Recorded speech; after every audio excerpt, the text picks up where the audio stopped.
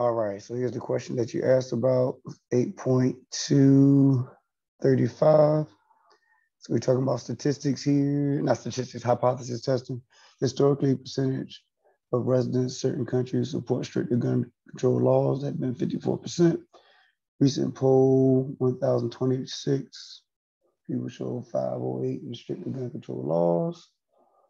Soon the poll, blah, blah, blah, blah, blah, 0.05. Okay, so we're talking about establishing your hypothesis testing. So P is going to be equal, should be 0.54. That's your population proportion. And that should be what go right here too, 0.54 that comes from the 54%.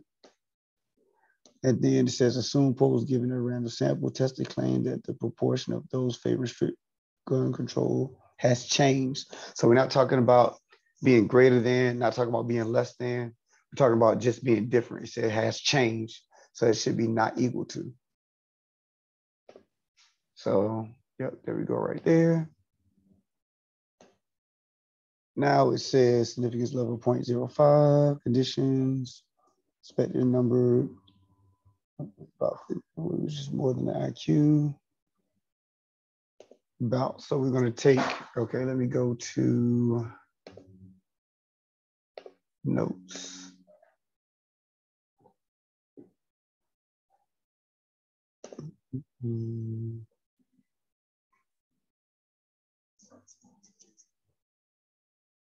All right, so we have P naught is 54%, which is 0.54.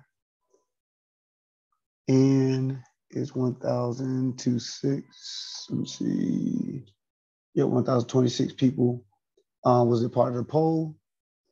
X is 508. It says 508 showed in favor of strict gun control laws. So it means P hat is going to be 508 over the 1,286.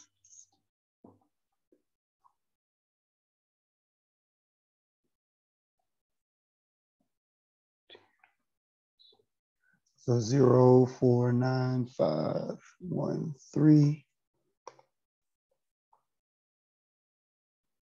All right, so what else we have to do?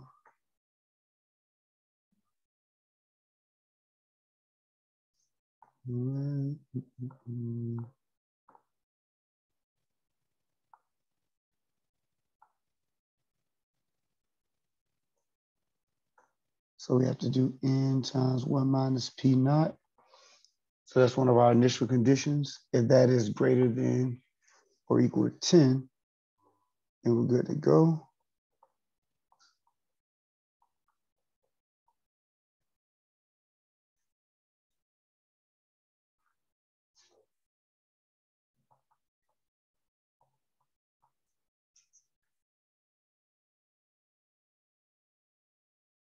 Sorry about that, I had to sneeze.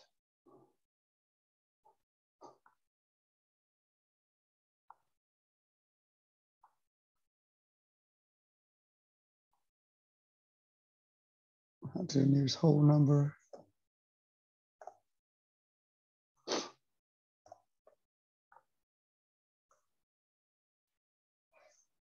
So let me go back to it. So notice it says N times P naught is 554. That needs to be more than 10 as well. But then it asks us about N times 1 minus 0.54, which is P naught. And that's what we just did on the notes. They gave us 472, says round to the nearest whole number. And it has to be more than 10. Both of those have to be more than 10. All right. So P hat, how many decimal places? 4 decimal places, so 4951.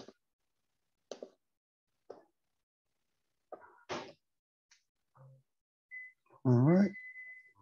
Then they tell us to find, well, what they're doing this in steps. So they're giving us the ability to find the standard error.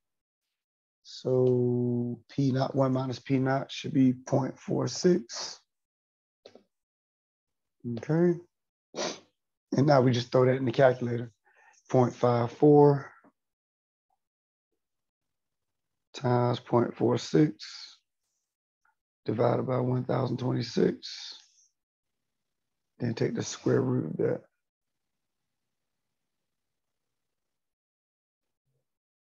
I might have messed up real quick. I think I hit how many decimal places? 1, 5, 5.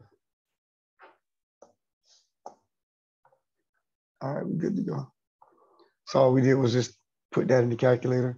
0.54 times 0.46 divided by 1026, then took the square root of that. Gave us this value right here.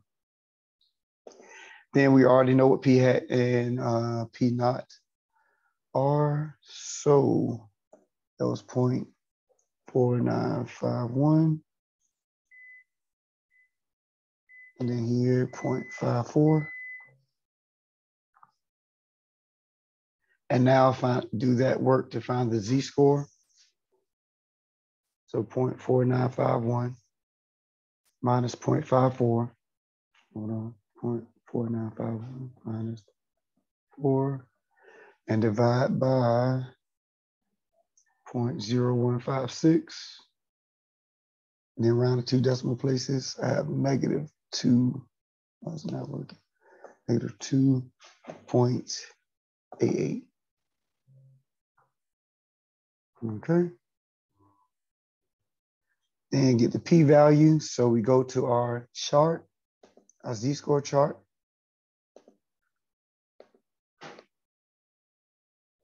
And remember the value, the z-score that we have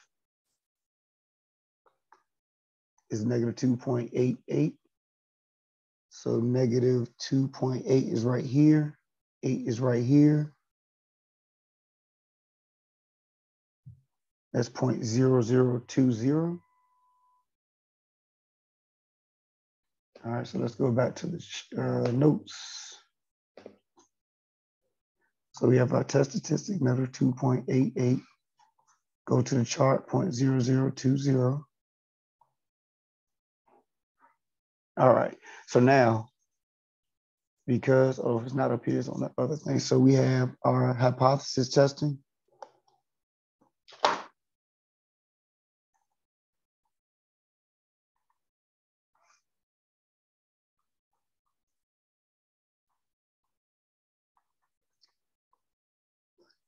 So that's what we set up. Now, not equal to means that our test is going to be two-tailed. So that means when I look at a diagram of my chart, it's going to look like this. And we're looking at -2.88, but then positive 2.88 here. That comes from the z-score. Now we just saw that over here is 0.0020, but if that's the case over here, then it's also the case right here. And so that means whenever it's two-tailed, and you want to find the p-value, you have to take that chart value and multiply it times 2.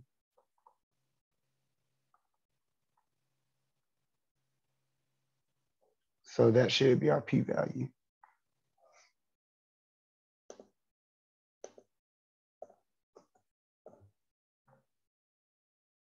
Yep. All right, and they only wanted 3 decimal places, so 0.004.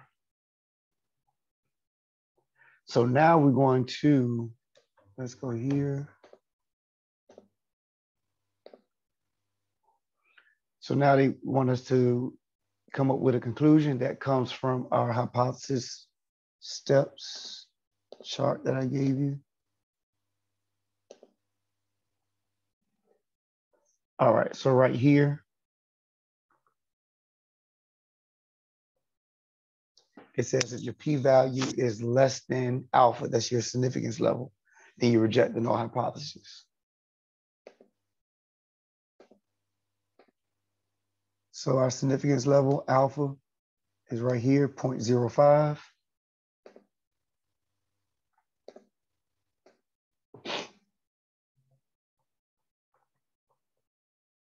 So we're comparing these two. And we see p-value is less than alpha.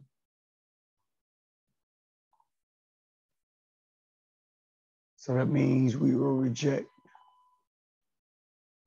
the null hypothesis.